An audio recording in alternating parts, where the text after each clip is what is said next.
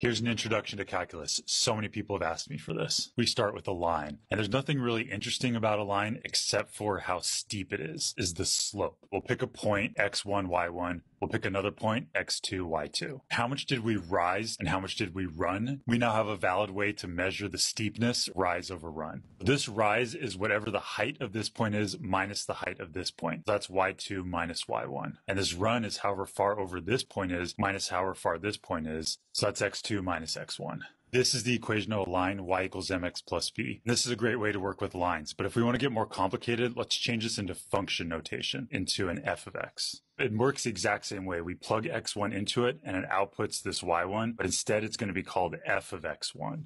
And when we plug in x2, we're going to have an output of f of x2. And we can also change our slope. Instead of y sub 2, let's make it f of x sub 2 minus f of x sub 1. So it's the exact same thing. We're measuring the rise over run, but we're using function notation instead. We can now do things that aren't lines. And now that we're not dealing with straight lines anymore, it's no longer called a slope. It's an average rate of change. That's on average, how much do we change going from this point to this point? This seems kind of weird. We say rise over run, but now it's going down and up. So let's look at it this way. Let's connect our 2 points, get rid of the rise over run. The slope of this segment is going to be our average rate of change. And as the graph changes, you can see that this average rate of change will also change. If we extend this segment out, it gives us a line, and the name of this line is the secant line. And this formula that gives us the average rate of change, it's also going to give us the slope of that secant line. On the x-axis, let's call this below the point x, which would make this an x right here, and this would be f of x. And then we can change this to x, and this can be changed to f of x. From our point x, let's move over a certain distance h. That will make this dash mark here x plus h, which would then make this x2 and x plus h, and this f of x2 and f of x plus h. And we can change them over here. This positive x and this negative x are going to cancel.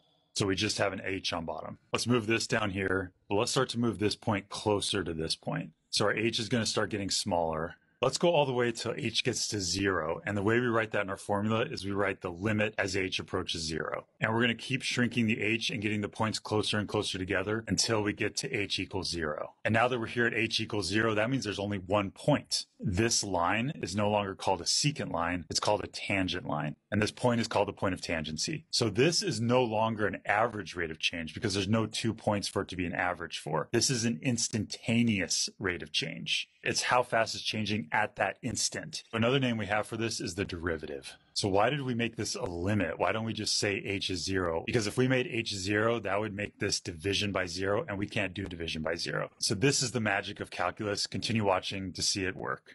As this moves around, we can find the slope of the tangent line for all of these points. Well, let's do a specific example. Let's look at the parabola y equals x squared. And we can see that there's different tangent lines for it as well. What is the slope of this tangent line to the parabola f of x equals x squared at the point 1, 1? Let's get rid of this real quick. This is the slope of the tangent line, so that's how we're going to answer the question. Let's bring this down. What is f of x? Well, f of x is x squared based on this right here. So we just get x squared. What is f of x plus h? We're going to plug the entire x plus h into the x. So it gives us x plus h squared. X plus h squared, that means x plus h times x plus h. And then we can bring the rest of this stuff down. Now to simplify this x plus h times x plus h, we can use one of these squares and do x plus h times x plus h. So x times x, that's x squared. H times x is hx. This h times x is hx, and h times h is h squared. So we can add up the inside stuff to get this here, and these two can be combined. So this is the same thing as x plus h times x plus h. We'll get rid of this and put this up here and bring the rest of the formula down. This x squared and this negative x squared can cancel each other out, and we can clean this up. Now I'm going to factor an h out of the top, so it'll look like this. We pull the h out. And to check this, h times 2x is 2xh, and h times h is h squared. These two h's will cancel, giving us just this here. Look what we just did. We no longer have an h in the denominator. We can now plug in 0 for the h. And that gives us 2x plus 0, which is just 2x. And the notation we use for this, we say it's f prime of x. This means the derivative of x equals 2x, or in other words, the slope of the tangent line is 2x. Let's get rid of all this stuff.